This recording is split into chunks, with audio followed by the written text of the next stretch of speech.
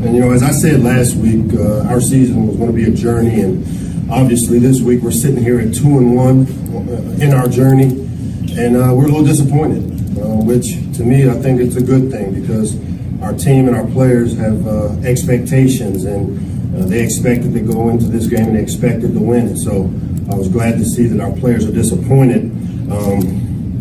And as we said to our players on Saturday, you know, no one expects setbacks, but everyone has them. And for us, it's going to be really important that we get to the crux of what created the setback for us. And that's a good thing that we have a bye week this week to kind of get the answers. I thought we played well in two parts of our team, defensively and special teams, and on offense, I thought we were off. I thought our timing was off. And so the bye couldn't have come at a better time for us to be able to delve into the why, and we'll use this week to figure that out, as well as get back to some of the fundamental things that we need to move forward in our journey.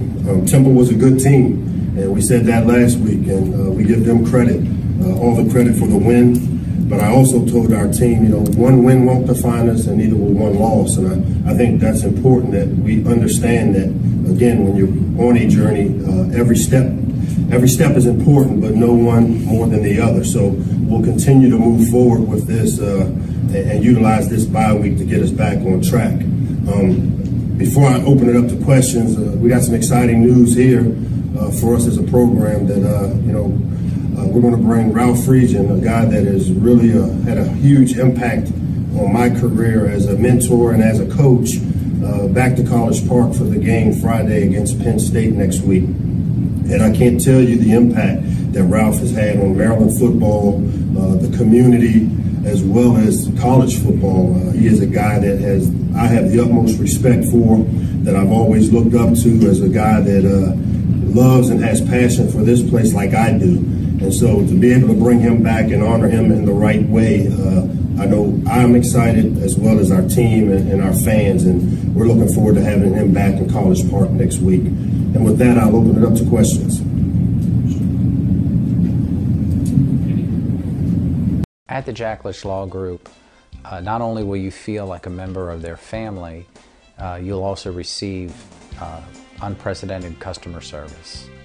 We love our clients, and you'll see that if you trust us at the Jack Lish Law Group, the big dogs from the small firm, and we'll reward your trust. Call the big dogs today. Don't wait. Find us online at bigdogsmallfirm.com.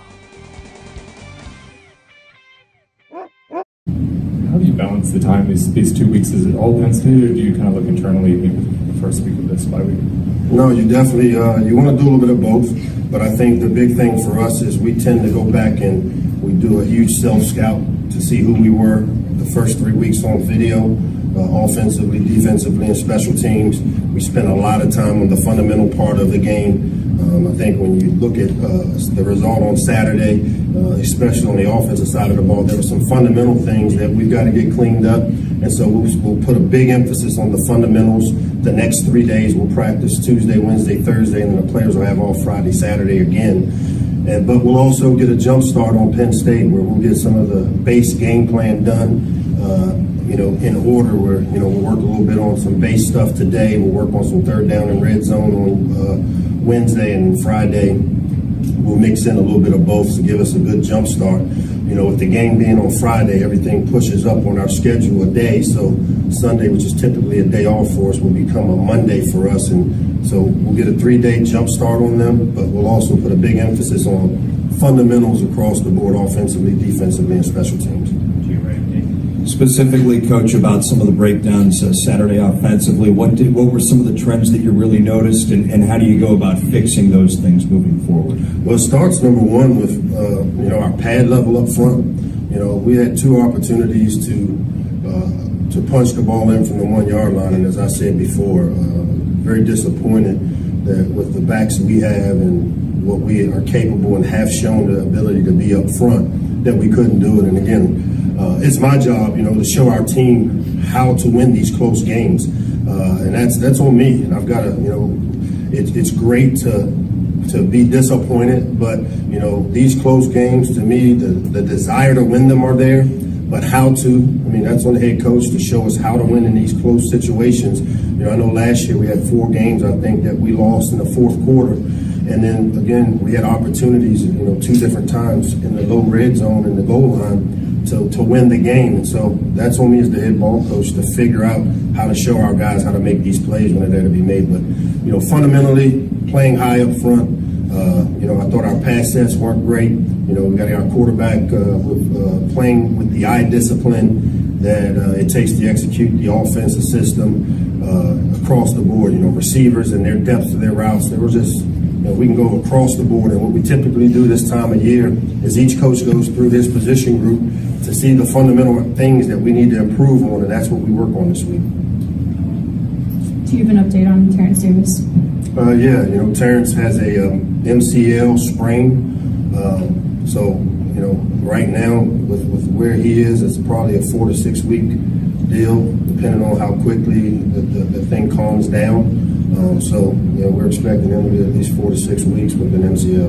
And just to kind of follow up on that, where do you see the offensive line depth now as opposed to during fall camp when there were some concerns? I mean, you know, we already were thin there, but, you know, when you lose a player of Terrence's caliber, he's a 3-year starter for the most part and was playing at a high level for us, you know, it's still the next man up mentality. It pushes Austin Fontaine up into the 2 deep. And then now, you know, because of Ellis McKinney's versatility, you know, we'll be able to slide him over to the right guard position. And again, he's a guy that's played a lot of football. But now Austin Fontaine kind of moves himself into the rotation, which he played quite a bit in the second half of the Temple game. And, you know, so the depth is not necessarily where we want it to be, but we still have enough able bodies. And now we just got to get these guys, again, playing fundamentally a little cleaner than what we played on Saturday.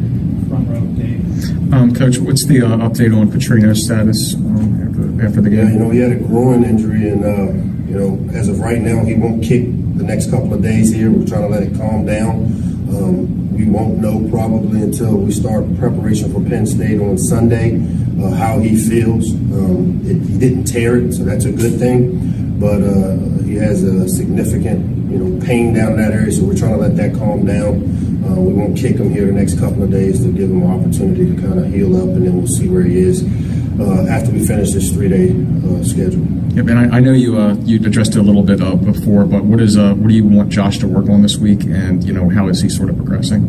Yeah, you know, Josh didn't have a great game, but I think again across the board, from us as coaches all the way down to the players on the offensive side of the ball, I wasn't happy with a lot of stuff. So, you know, it's easy to say because, like as I told Josh, you know, the quarterback gets the brunt of the accolades, but also he takes the brunt of the negative things when things don't go well on offense. And because we ask so much of our quarterback with the RPO system and decision making, you know, I just thought Saturday we were a little off, and some of it is not just the quarterback. You know, we had some guys coming free, some free hitters in his face when he was trying to make decisions and deliver the ball. So we've got to get that cleaned up. But you know, again, he played well the first 2 games. He had a setback, and we all had a setback offensively this past game. But my expectation, because of his experience, that we'll bounce back. We'll get some things cleaned up this week, and